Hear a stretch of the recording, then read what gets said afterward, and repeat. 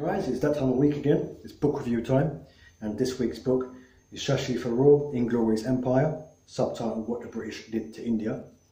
And Shashi Tharoor is an Indian politician who, in this book, details how the British Raj exploited India, destroyed their cultural heritage, impoverished millions of Indians, in fact murdered Indians, millions of them, and basically took India and made it a British financial, cash cow, if you will.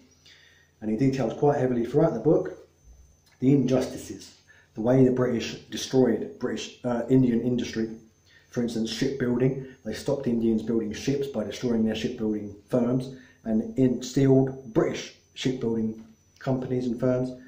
They actually banned Indian sailors from being employed and operating in the country. British Steel, they took that and destroyed that.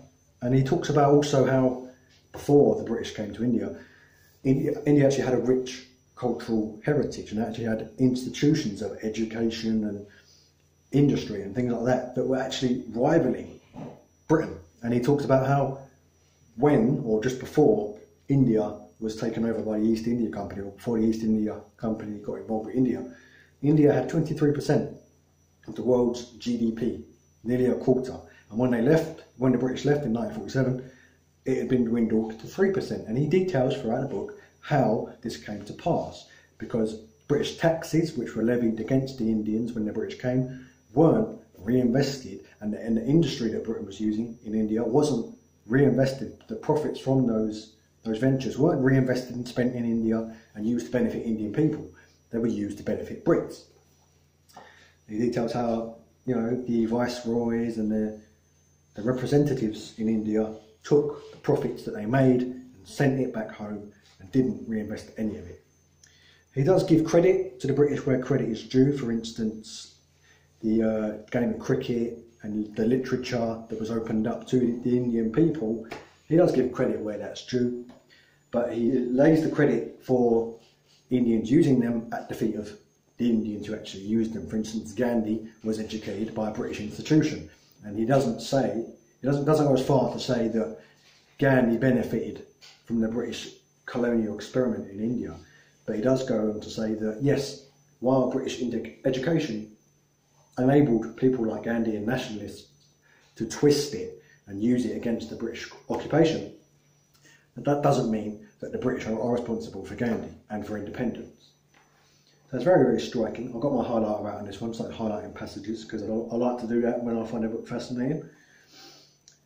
He also talks about the monarchy, when the monarchy took over from the trading company and things like that, and how racism was quite prevalent in the British Raj, how bureaucrats and politicians and things were predominantly British, and the British would select who they wanted to be in the power, and they essentially made the Indian systems of representation toothless. They didn't make them very powerful at all.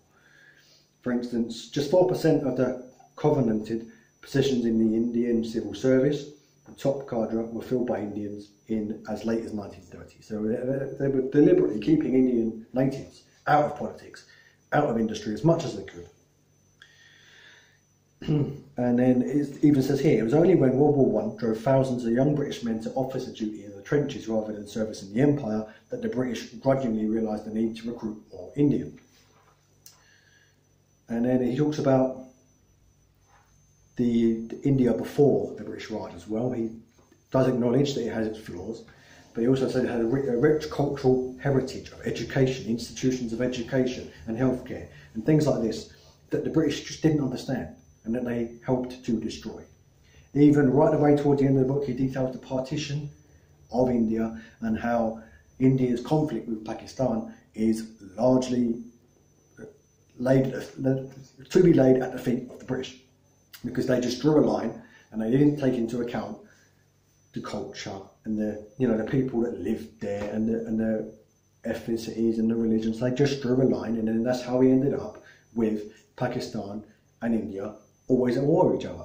He details how Pakistan only got a certain percentage of India's population, but they got a large portion of India's military in respect to their population that they got, And that's why Pakistan had to create this military threat, invent this military threat in order to justify the expenditure, the money, the expenditure of Pakistani army.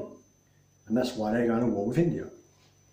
Details how Hindus and Muslims like to live together and celebrate together, and they even went to festivals and religious celebrations together before the Raj. And then the Raj came along, did loads of censuses, and they said, right, you're Indian, you're Muslim, you're Sikh, you're Hindu, whatever it is.